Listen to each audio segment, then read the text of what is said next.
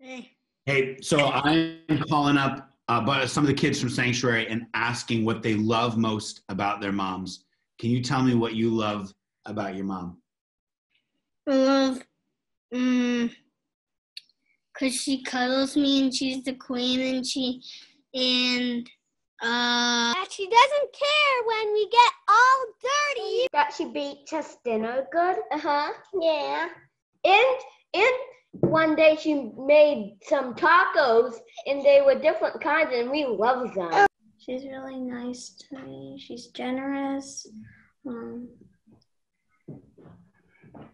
She cooks a lot of yummy meals. And she sings us 3 songs when we go to bed at nighttime. And go to shopping and eat and get a lot of food for us. She's my best mommy. She makes dinner a lot of the nights. Spending time with her. Yeah, that's a lot of love right there. She plays with us. She's a very caring person. Yeah, she puts other people before her. Yeah. She gives me lots and lots of candies every day. And when our timer goes off for bed, she still keeps reading. That's what I love that. Do you guys love your mom? Yes. Yes. Yes. I love that she's so willing to do crafts. She cooks good food. Yeah. That she does all the things I tell her. When me and Hubble sleep in the same bed. Mommy lets you sleep in the same bed with Harper? That's a good one. That I always get to snuggle with her. You say, I love you. What is like a funny thing that your mom does? She laughs when I do homeschooling when I say E. I have no idea, actually. She's not very funny. And she kept tickling us, and that's kind of funny. Doing this. She takes her chip and she tries to get dip from my little brothers. Like she tries to steal the dip? Yeah, like it really makes them laugh. Her funny clown face. Make it, Mommy. Please. Yeah. She's standing right there behind the stairs. She dances like she has quirky dance moves. Like what's her shoulder? Excuse me, I've got a joke. Why does a caterpillar fall onto a street? Why? Because a boy kisses it. Apparently I'm not funny. Is there something else funny that I do? No. That's it. She craves Cheetos? Being clumsy. I like her when she's being silly. When she's being silly? Yeah. She never gets up until it's time for breakfast. She tickles us. All right, I need to have you guys do one more thing.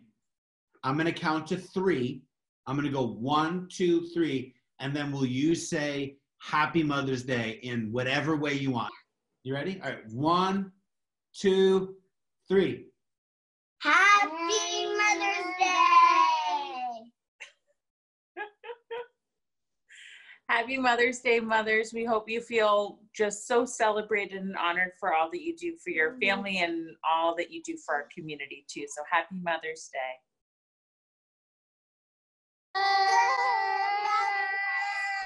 This is my house, my life.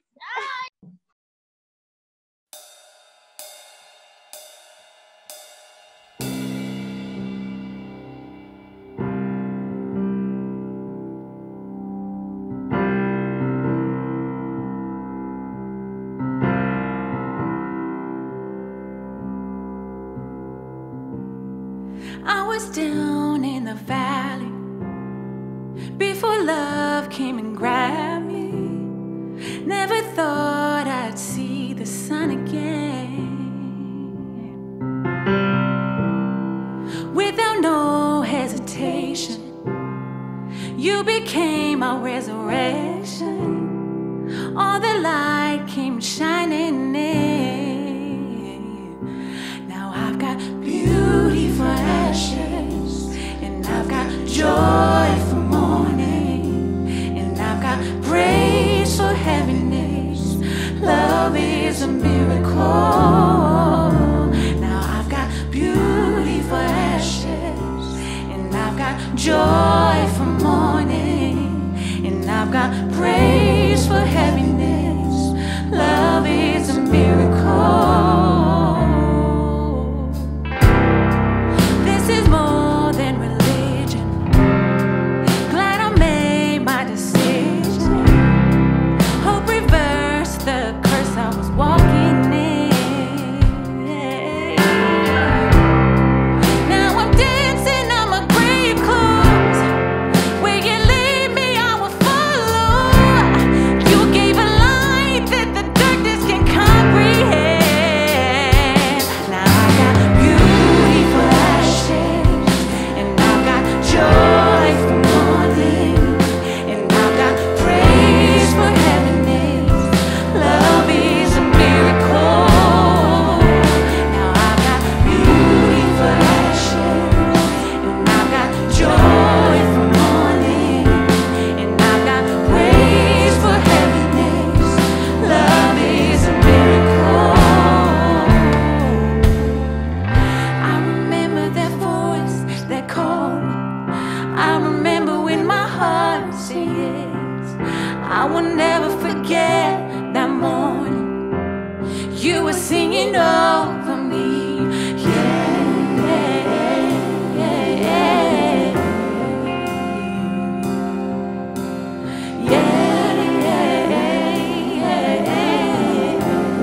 You were singing over me.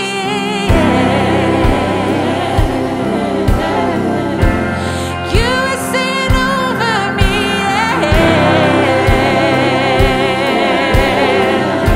My heart said yes. You said yes. Ooh, you said yes. Oh, you said yes. Oh, you said yes. Oh, you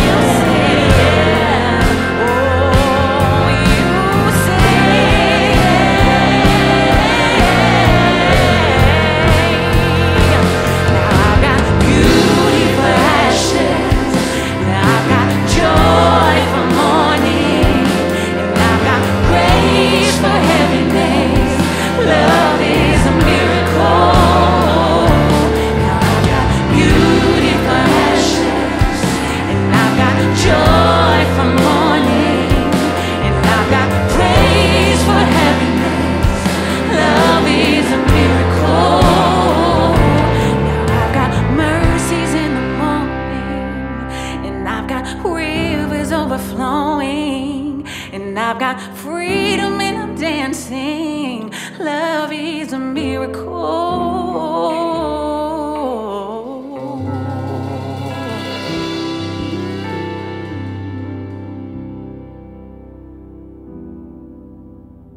Hey family, if you haven't joined us before, welcome to Sanctuary Church Online.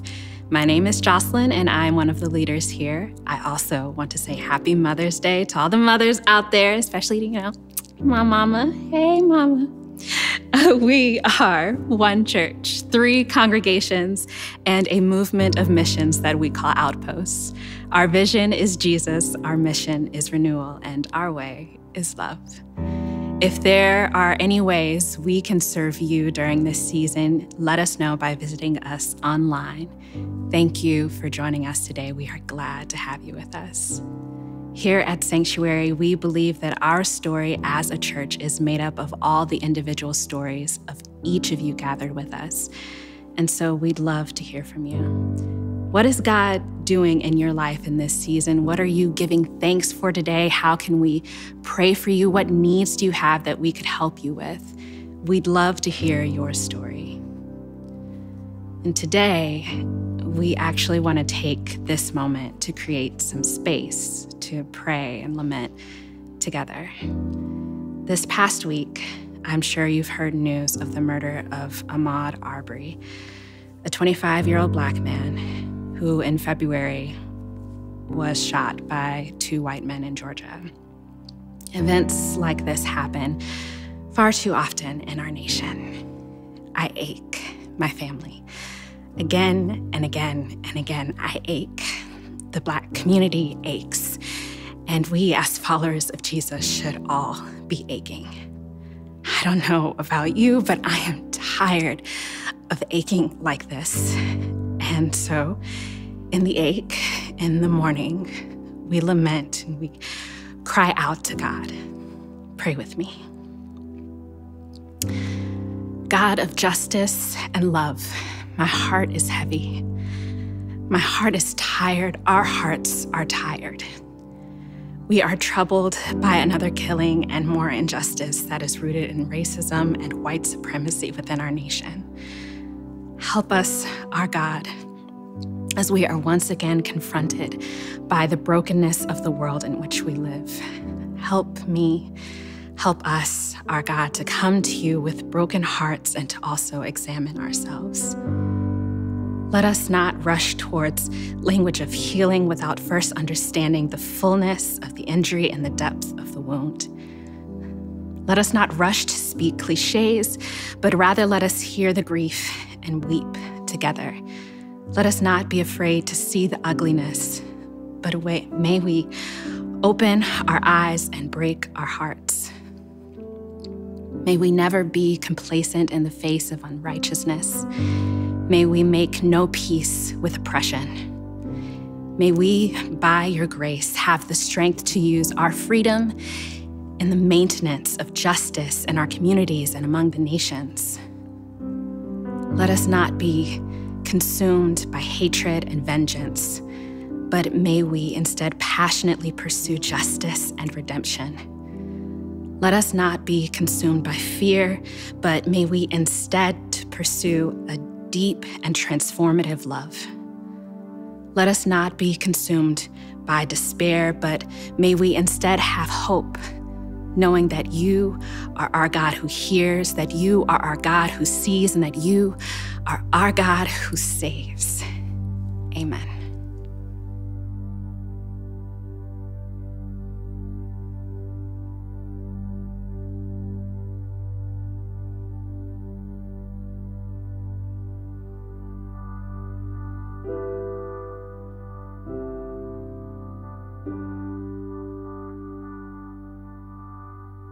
There's a grace when the heart is under fire.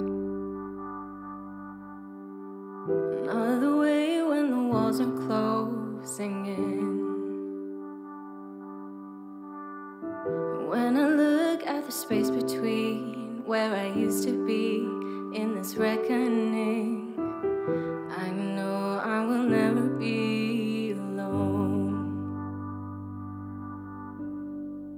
I know I will never be alone. There is another in the fire, standing next to me.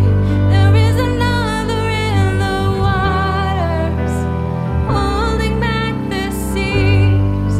And should I ever need reminding,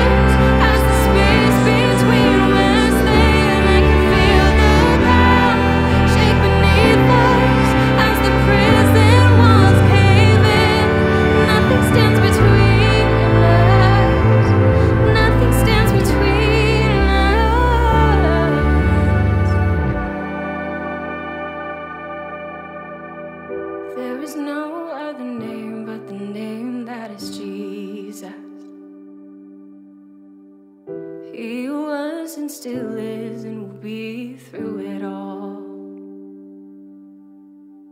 So come what may in the space between all the things unseen and this reckoning, I know I will never be alone. There'll be another in the fire, standing next to me.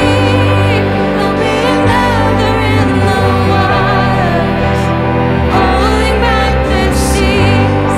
And should I ever need reminding how good you've been to me, I'll count the joy come every battle, 'cause I know that's where you'll be. I'll count the joy come every battle, 'cause I know that's where you'll be. I count the joy come every battle, 'cause I know that's where you'll be.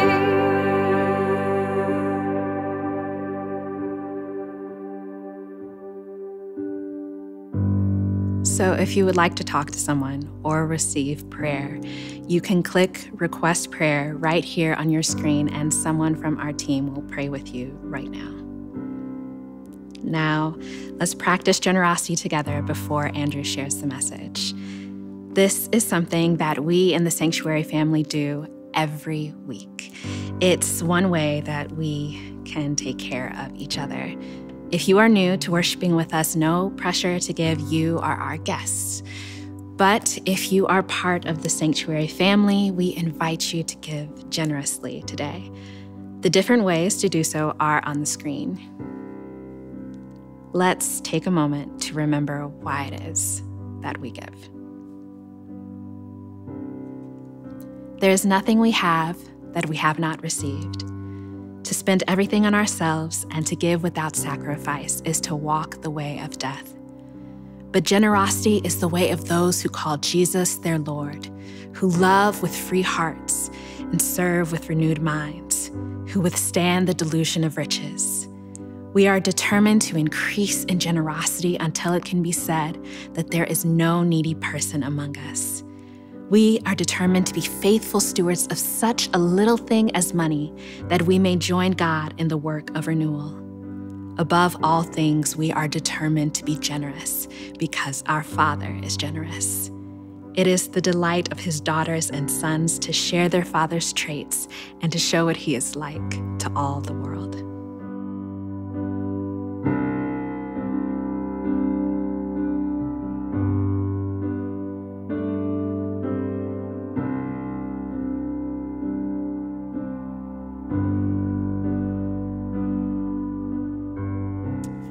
Welcome, everyone. I so miss seeing you. It's been so great over the last couple of weeks to pop into home churches, getting to see people at midday prayer and the parents check-in. It was especially awesome to see so many of you at Central Night and the week before at East Side Night. I've been able to pop into the North Zoom service. It's been great to see you all in those places, but none of that fills the hug-sized hole in my heart. I hope you're well. And as always, please reach out to us if you have any needs at all, if you need anything, if you need to chat. A big thanks, before I jump into the talk, I wanted to give a big thanks to everyone who helped coordinate and drop off meals this week to frontline workers and all the others who are pouring themselves out in this season. We are continuing our series called A New Normal. And basically what we're doing is reminding each other of the fact that when things go back to some semblance of normal, you don't have to. We're asking the question, are we becoming more or are we becoming less in this season, in this Kairos moment, if you tuned in last Sunday? And today I want to talk about self-discovery. I want to speak to the idea of examining your soul. So if you would join me in prayer as we kind of prepare our hearts to hear the text.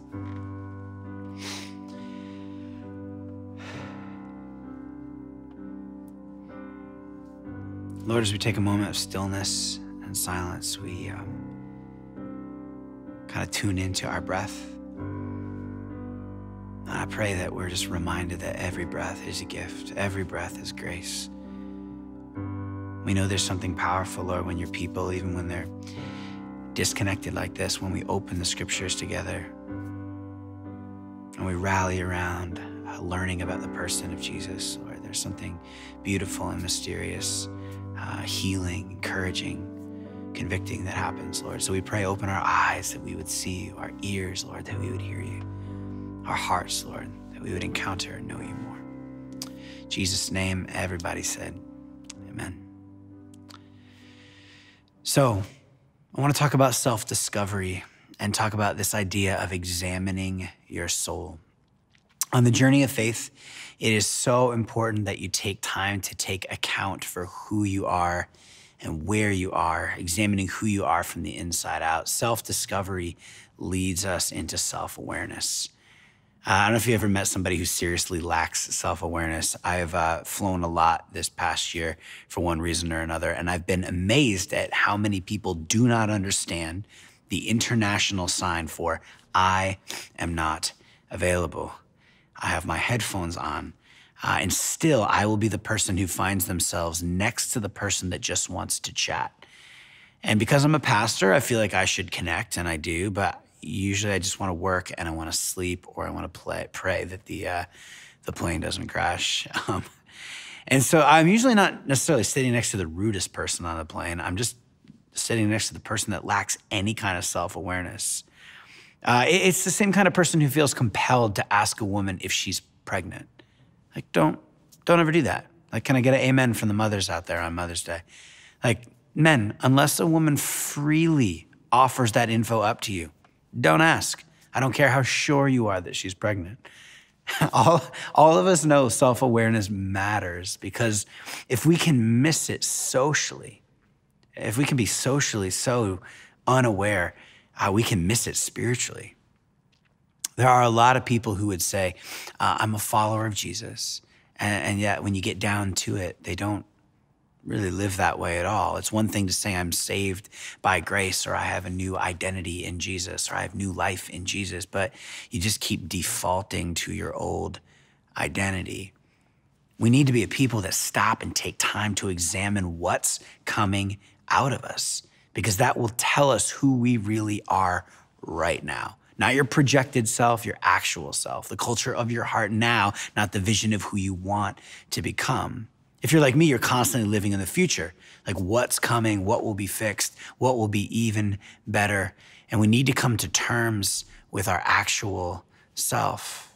When you're dating someone, you're dating their projected self. And when you get married, you will meet their actual self. You go on those dates when you're dating, and everybody is like in the perfect outfit and hair is did just right. And when you get married, you get slippers and you get like very old crusted PJs. Not that I know anything about that. Examining yourself comes up again and again in the scriptures. Like, thinking about like how do we become more aware of what's happening in our own hearts comes up again and again in letters and laments and prayers. In 2 Corinthians 13:5, Paul writes to this church in Corinth, he says, examine yourselves to see whether you are in the faith. Test yourselves. Do you not realize that Christ Jesus is in you? Unless, of course, you fail the test. He's saying, like, test yourselves to make sure you aren't deceiving yourself, saying one thing and living another. Don't drift along taking everything for granted. Give yourself regular checkups. Galatians talks about fruit. Like, if you're a healthy vine or a tree or a pick your plant of choice, you should see some fruit. The fruit of the Spirit, it says, is love and joy and peace and forbearance and kindness and goodness and faithfulness and gentleness and self-control. These are the things that should be coming out of you. In that same letter, in Galatians 6:3-5, Paul writes, if anyone thinks they are something when they are not, they deceive themselves. Each one should test their own actions. This verse is like for like every time I stepped onto a soccer field or a basketball court or a jazz band in high school. Like, I deceived myself. Examining, testing, this is about confronting your actual self. Why? Because if you never discover who you are now, you'll never realize or begin to know who you were meant to be. The starting point is discovering where you are. I don't know if you've ever gotten lost in the mall or get confused on where you parked your car. Like, what do? You go to the big kiosk, you go to the big map, and then before you look for the place you're going to, you look for the big star that says, you are here. Because my starting point of the journey is where I actually am. So today we just want to confront who we really are. And I'm excited for this today because I think this is a perfect time for this confrontation of the self. Because we are all in one way or another being squeezed right now. We are 2 months into this Corona moment. And when all this has happened, when all of this squeezing and pressure comes in general in life, when obstacles and challenges and pressure comes, we start to show what's really inside. I think we've got enough time under our belt of being in isolation, of starting to be able to stop and pause and go, what is coming out in the midst of all of this pressure? A moment like this asks us the question, what are you full of? Like, what's actually inside of you? What's good and what's broken? In Lamentations 3, the writer is being squeezed. Like, everything is going wrong. The whole book is lament. God, where are you? How could you? He's sorting out his feelings and he's sorting out his thoughts on God in the midst of pressure, in the midst of obstacles. He writes things like this: I am the man who has seen affliction. I've been deprived of peace. I have forgotten what prosperity is. I remember my affliction and my wandering, the bitterness and the gall. He says, I well remember them and my soul is downcast within me. But then he changes it up. He says, yet this I call to mind, and therefore I have hope. Because of the Lord's great love, we are not consumed, for his compassions never fail. They are new every morning. Great is your faithfulness. And then in verse 40, he says, so let us examine our ways and test them. Let us return to the Lord. Let us examine our ways and test them, and let us return to the Lord. As he's being squeezed, he recalls God's faithfulness. And this seems to cause him to examine what's happening in his soul. As we look around our world, as our world is getting squeezed, not everything that's coming out of it is good. There is good, don't get me wrong. There's great art and unity and compassion and generosity, but we're seeing all sorts of brokenness and racism and fear and evil and misinformation. In your heart today, I just want to ask, what's coming out of you as you're being squeezed in this moment with the pressure up, with being cooped up at home, with loneliness maybe setting in? What is coming out that you didn't know was in there? Pressure. Pressure has a way of helping us examine who we really are. In the book of Proverbs, it describes the soul as having deep waters. Like, you are complex. In the depth of your being, you are complex. And a pandemic can actually be a helpful tool to help you go swimming around in there. Like, what are you stressed about? What are you worried about? What are you anxious for? What are you burdened by? What did you bring to this screen today? So I want to do something different.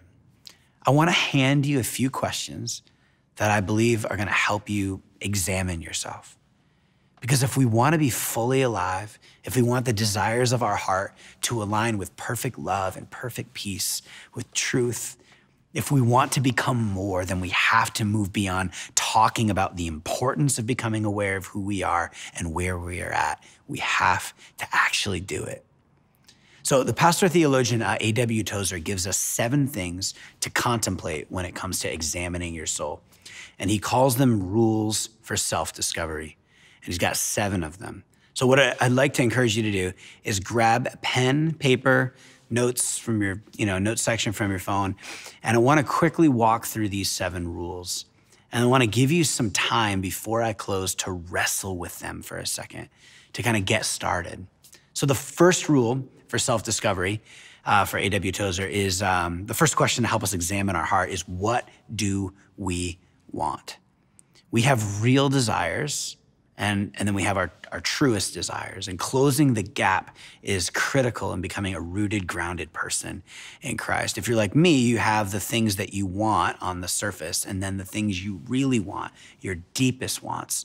And those things just conflict far too often. See, our hearts are oriented primarily by desire, by what we love.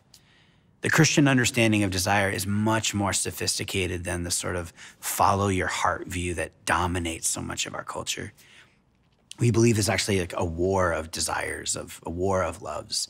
You have spirit and you have flesh. And the flesh is what a neurobiologist would call the animal brain. Like our animal brain is the place of domination, of survival, of sexual pleasure, things like that. It's like primal. And right now, it's easier than ever to be distracted by our animal brain in their digital age, because you have marketing departments all over the world who have figured out how to manipulate the vulnerabilities in human psychology, monetize this part of our animal brain that's wired for comparison and competition, and a deep urge that we all feel to look and feel good, all of that just to get us to buy a product. They play on our base desires, all the while there are deeper ones, our truest ones in Jesus that are just far better. And the Bible makes it clear that the real and the true have a very troubled relationship. At the end of the day, you are what you love, James K. Smith says. For instance, it's normal to want success, and on the surface, striving for achievement may seem to be enough, but we have to dig deep to find the motivation behind a want like that, because there are God motivations and there are dark ones. Like it says in Psalm 37, God wants to give us the desires of our heart. There's like a promise that God will give us the desires of our heart, the deepest and truest God desires. So answering the question, what you want the most will tell you what you value the most. Number 2, what we do with our leisure time. So you spend roughly 56 hours sleeping, 56 hours working or commuting or thinking about work. That should be a little less, but let's just round that out, which leaves about 56 hours left of free time. Examining what you spend your time on, Tozer argues, will determine who we are. For the follower of Jesus, free time isn't cheap. We're encouraged to infuse our leisure time with value. Paul says, make the most of your time. I think if you're taking notes, there are 3 filters that can help guide our use of our free time. And they're rest, improvement, and passion. When we rest, it shows that we trust God's in control. When we care about our mind, our bodies, and our soul, when we sow truth into them, we become good stewards of what God's given us. And when we put our energy towards the thing we would do, even if we didn't get paid for it, that's where we find passion. We must learn to leverage our time, because as life progresses, our time decreases. Maximizing our spare time and creating value around it will prevent us from wasting it. So, answering the question, what am I doing with my free time, will reveal your level of intentionality. It will, as it says in Hebrews, keep you from drifting. 3 is the company we enjoy. So this is just about examining who you're around, who's in your circle of friends, who are you seeing? Are you surrounded by people who will lift you up or drag you down? The company you keep is a reflective mirror on both who you are now and who you're gonna be. I have a friend who always says, show me your 4 closest friends and I will show you who you're becoming. I think he's right.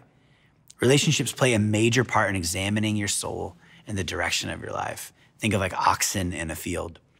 And depending on who you are yoked to can make a big difference between going in a straight line or going around in circles. There's this story in the Gospels of a paralyzed man whose friends do whatever it takes to get Jesus to be healed. And they can't get through this massive crowd. They're trying to get their paralytic friend to Jesus. Massive crowd in front of this house. Can't get through, so they climb on the roof, cut a hole in it, and lower their friend down. The paralyzed man has, I think, some like really good friends here. Like they lower him down and he's healed. His friendship, the people that he was surrounded with, like that leads to his healing and forgiveness of sin and soul restoration. It's a crazy story. Sometimes it takes the faithfulness of others to lead us to our fullest potential.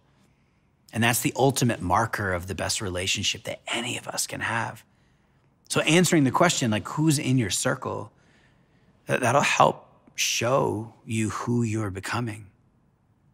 I don't know what number we're on now. 4? 4.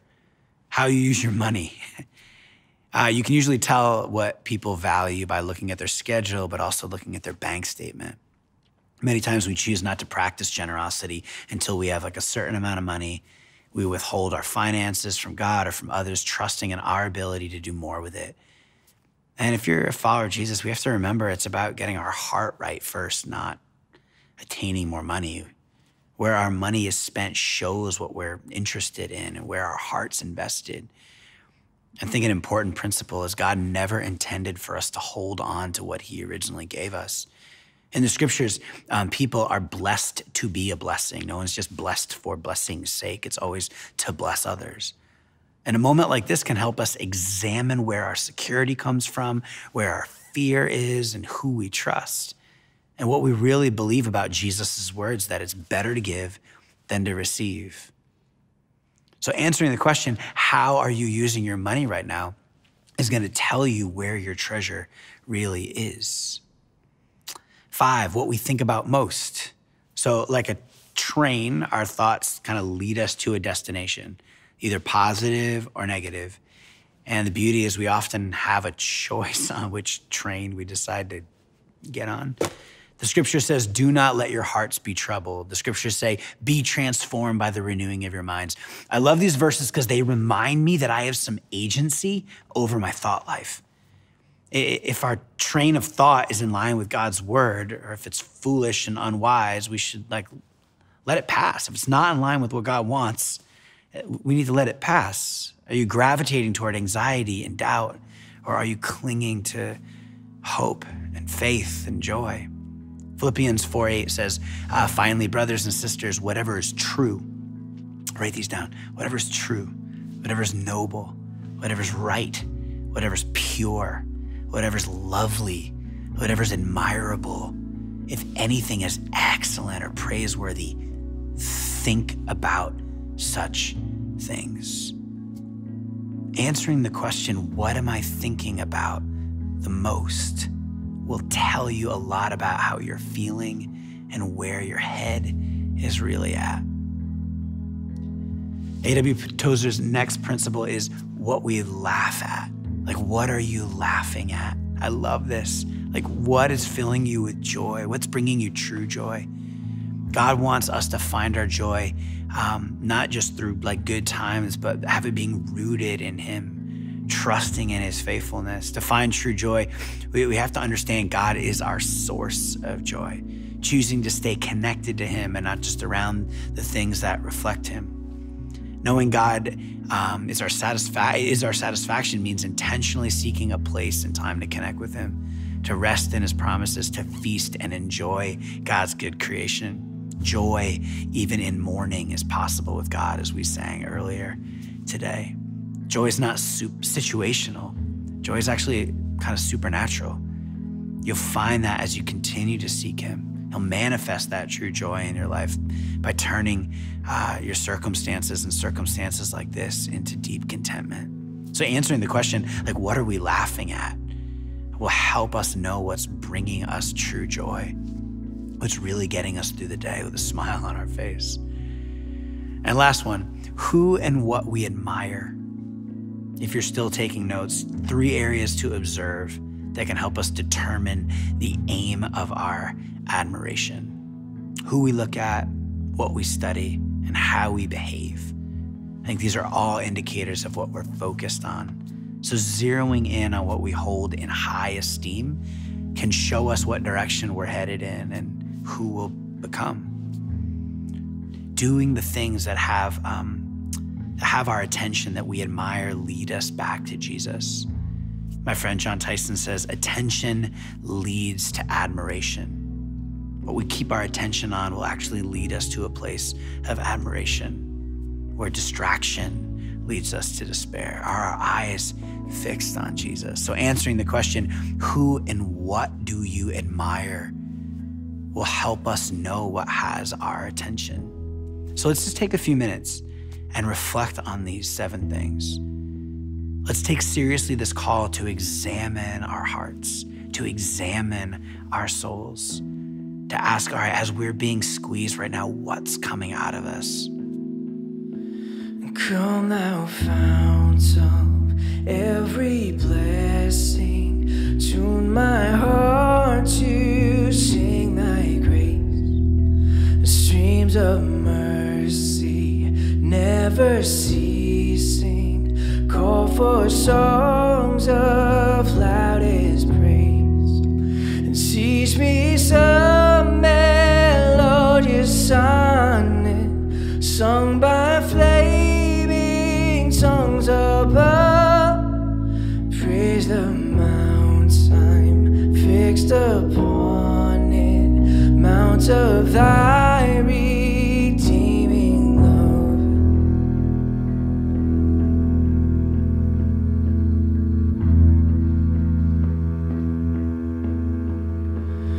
Oh, to grace, how great a debtor daily I'm constrained to be.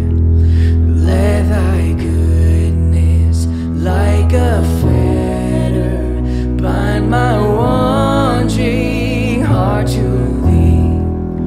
And prone to wander, Lord, I feel it, prone to leave the God I love. Here's my heart, oh, take and seal it for thy courts above. And I was lost in utter darkness till you came and rescued me. And I was bound by all my sin when your love came and set me free. And now my soul can sing a new song. Now my heart has found a home. And now your grace is always with me, and I'll never be alone.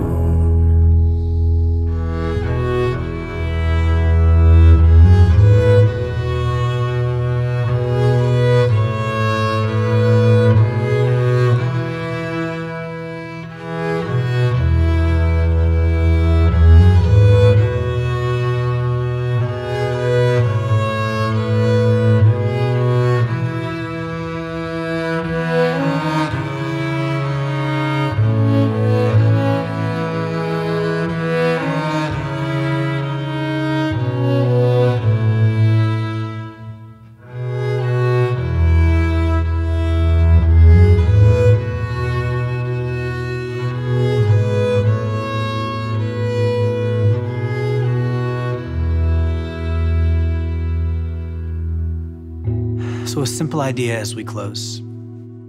Whatever you ingest, you'll digest. So what would it look like for you to make a decision today in light of all that's going on? In light of maybe any little thing that came up as you were examining your soul a bit there? Like, what would it look like for you to make a decision to start ingesting the right sorts of things? Where do you need to start ingesting more gratitude, ingesting more of the word, ingesting more worship? Thinking about the passage we read earlier in Philippians, whatever's true and noble and right and pure and lovely and admirable or excellent or praiseworthy, where do you need to be thinking about those things in light of the recognition that where you're being squeezed, there's some unhealth coming out? Because look, whatever you get inside of you is going to come back out in one form or another in this season. The question will be, when we get through this, and we will get through this, is what do you want your testimony to be? When you reflect on this moment, what do you want to be reminded of? Do you want to be reminded of the impatience and anger that came out of you? Do you want to be reminded of the selfishness or small thinking that you had? Do you want to be reminded of your greed and the fact that you only thought about you and your loved ones? Do you want to be reminded of your fear and how you'd trembled and how you listened to the voice of the enemy? Do you want to be reminded about the fact that you were worried far too much and you imagined things that were really never going to happen, and you didn't take hold of the imagination God gave you, and instead of coming up with solutions, you created more problems, or whatever it is? Or do you want to get through this thing and say, no, when life squeezed me, my faith came out. When this moment squeezed me, I had a peace that transcended all understanding, a peace that guarded my heart and mind, because I'm with Christ Jesus, because I examined myself and saw the ways I wasn't aligned, because I didn't let my heart be troubled. So, like the writer in Lamentations said, let us examine our ways and test them, and let us return to the Lord. Returning to the Lord is just this idea of repentance. Repentance just means like to turn around. It's to realize the extent to which we have been living a way that doesn't lead to life. It's to realize, maybe even for the first time, how far we've fallen short of what we were made to be. It's this realization that we call repentance. It's like a serious turning away from patterns of life which deface or distort our humanity. Repent and believe the good news, Jesus says, the good news that God is fully known to us, that he's making all things new, that his kindness will lead us to this turning around. It's like his love for us will move us to want to examine ourselves, because we want to be aligned with that love at all costs. We want to be in harmony with that song that we all hear when we quiet our souls. To repent and believe is to turn around and to trust that you're loved and known, to trust that he's king, to trust his grace, to experience this salvation and this freedom. So may you this week, may God give you the strength and courage to go there, to examine yourself, to establish new rhythms and new practices, to become more in harmony and in line with who God made you to be, to live up to what you've already attained in Christ Jesus. Peace be with you.